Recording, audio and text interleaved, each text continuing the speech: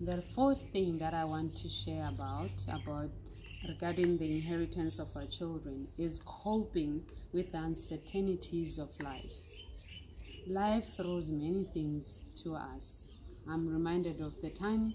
Also, I'll refer to myself because I'm kind of like the one I would know better.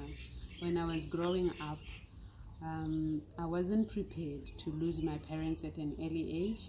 I also wasn't prepared to move from the village to town. I wasn't prepared. I didn't know what to expect and what not to expect. But because I was sitting, as I say, with my grandmother most of the time, she would tell me of how she was raised up. Tell me how she got married, how she was striving in life, what things she wanted, and she would ask me, what do I want in life? What are the things I expect, and what are the things I want to do and to achieve?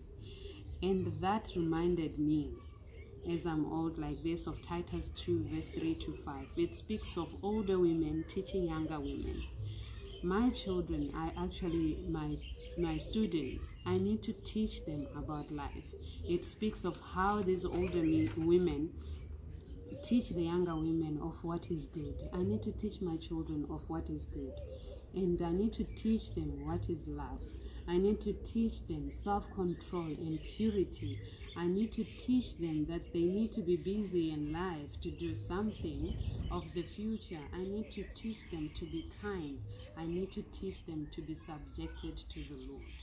And with that, it means as I'm teaching them, I'm exemplary because I'm walking every day of my life doing that.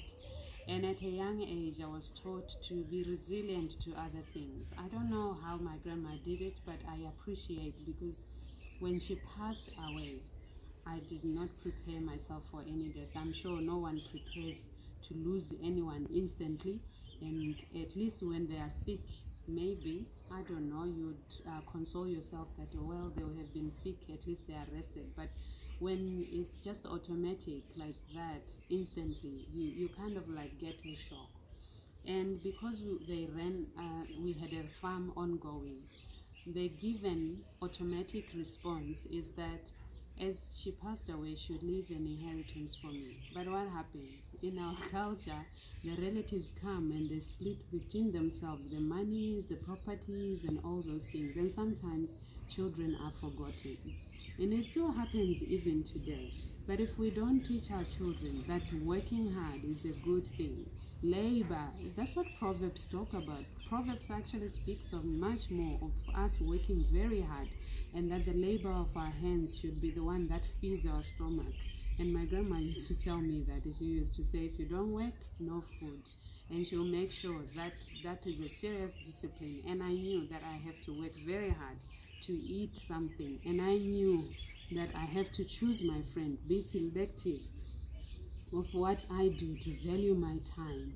And that paid off, because in my old age, not really my old age, but as I grew older to where I am now, I look back and I see those values that were instilled in me at a young age, they are actually working for my good. So let's teach our children and let's train them to expect uncertainties in life. There are things that we don't plan about, but they happen in life, and they need to be able to cope with them in the Lord. And as they do that, they grow to maturity and to be children who teaches other children also about life values. Amen.